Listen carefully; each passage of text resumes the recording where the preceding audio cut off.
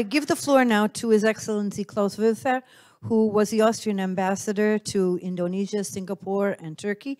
And I would like you to reflect on some of the things that you've heard already this morning. Thank you, Madam. I'll try to be very brief. The last function I had was I was Special Envoy for the Austrian Foreign Ministry for the Western Balkans and EU enlargement. So that is a good connection to what I'm saying. Let me just mention that what Professor Myslivets spelled out at the beginning, I think this is so precious and so important to do. Look back, analyze what has happened to understand ways out and into the future. I will certainly listen to the quotations and everything. I'm trying to study for myself.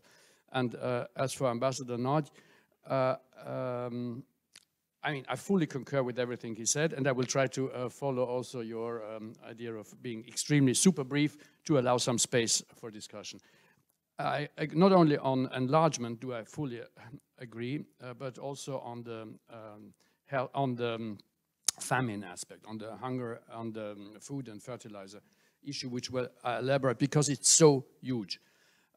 I'm retired, that is, I'm still attached to my country and foreign policy, but I'm free to talk basically how I like it. And just as a warning and disclaimer. On the... Exactly. On enlargement, just a few lines. I mean, everything has been said basically by Ambassador Andor Nagy, also the colleague from North Macedonia. The pledge was given to the Western Balkans in 2002 or 3 in Thessaloniki by the EU countries, and it was not lived up to.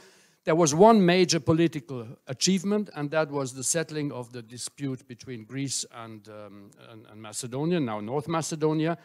And still, and ironically, absurdly, this was not followed up by rewarding North Macedonia and Albania. So here we are, very wrong signals given.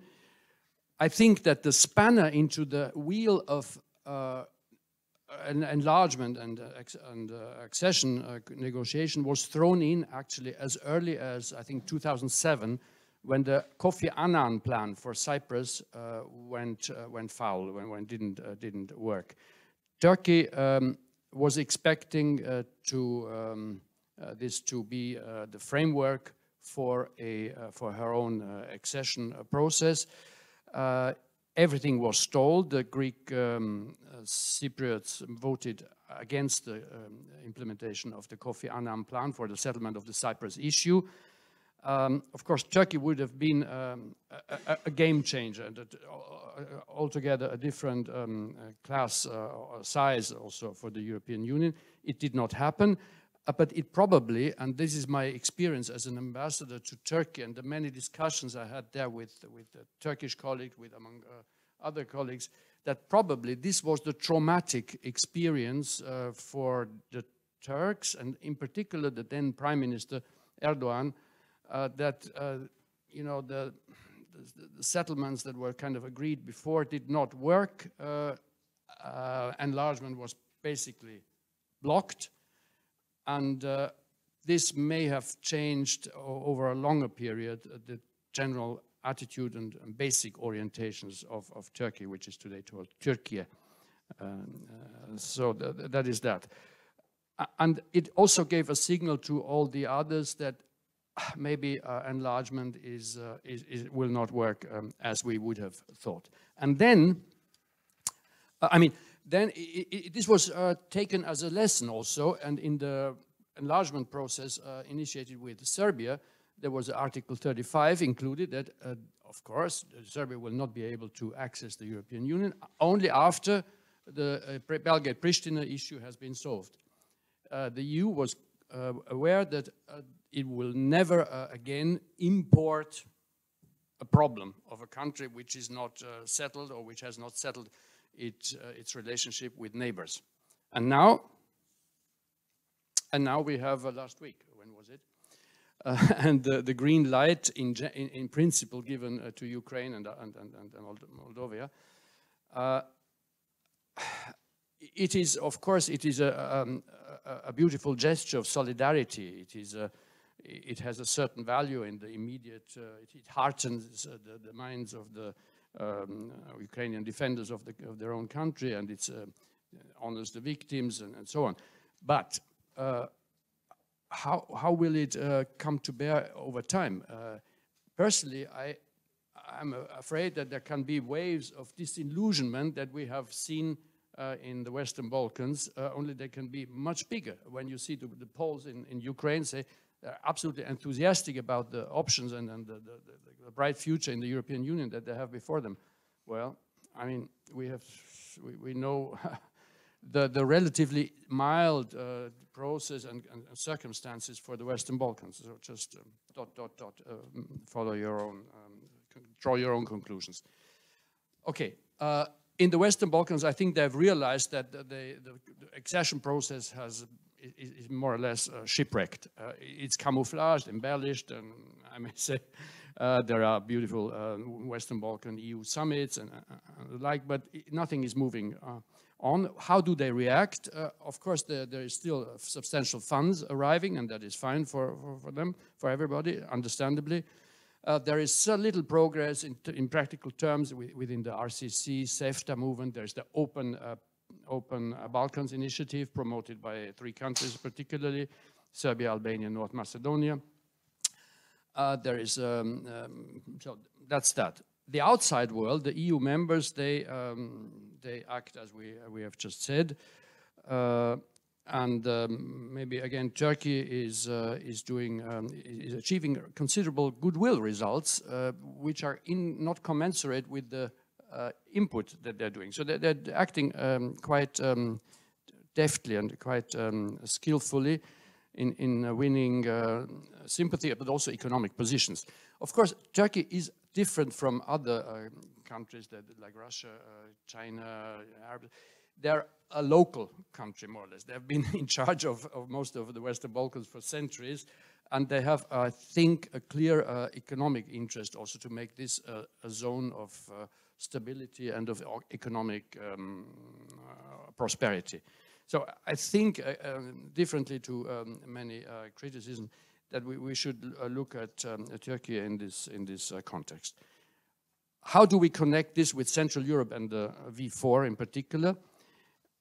Well, the entire enlargement issue has squarely moved north. It is now straight to the east of the V4 zone. This is a game changer. Although it's, you may say it's only a symbolic signal given to Ukraine, but there is a different narrative now. Ukraine has been named a candidate country. That's there. Foreign Minister Lavrov, he duly reacted, and now the confrontation has acquired an extra dimension. Which will count in the future, depending on how the war comes to an end or goes on. Eternal hybrid war or whatever. This leads to the overarching questions about the conflict. Which society or which warring sphere can be more resilient and weather the storms that are still brewing and coming maybe next winter. We heard about energy issues. But what is even more dramatic is that countries like Sri Lanka, Peru, many states in Africa, they are already in turmoil. They are losing out big. There's a dramatic world food and fertilizer crisis, which is not yet adequately tackled. It threatens to grow into a huge disaster, and which actually, frankly speaking, it will dwarf the human and material losses triggered by directly triggered by the war in the war zone. We are talking of hundreds of thousands of people on the verge of starving. This is not small. And in the eyes of the rest of the world, the warring parties here in Europe, they share a responsibility for the global misery, both. The president of Indonesia, 4th largest nation in the world, he emphasized what the president of the African Union had just said 3 weeks ago. They said, please liberate the food and fertilizer from Ukraine, but also from Russia. They are under sanction. The EU says, no, there are no sanctions. But there are indirect sanctions because no insurer will insure the ship sailing, and no bank will do the business between Africans and Russians. And they've been clamoring that. They've been invited to the G7 summit. It's a big thing. So the immense challenges of our epoch should not make the single EU members lose sight of the full picture of the world and indirectly of the fate of the European Union. Seen from far away, and I've lived in Indonesia, I was ambassador to Singapore, this is a minor local war going on in a spot that is kind of in the western end of the Eurasian landmass. And to remain credible, we must not lose sight of the global warming issue. We are now refurbishing our coal firing institutions. As islands are sinking below sea level and countries descend into big crisis. Who, if not countries of the center of Europe, should be aware how much geography counts, and that you can change almost anything in this world, but hardly can you change geography and the character of your neighbors. So that's another thing. For the future, expect black swans. We don't know what will come next week. There can be huge changes which we're not aware of. Hybrid wars is a possible outcome. The demise of Europe is a danger which we have to avoid. Cutting-edge technology we have to develop in the middle of all this misery, and see where Europe still has comparative advantages, maybe in energy, hydrogen. I just returned from a hydrogen congress in Istanbul, and not lose out of sight climate and above all the danger of famine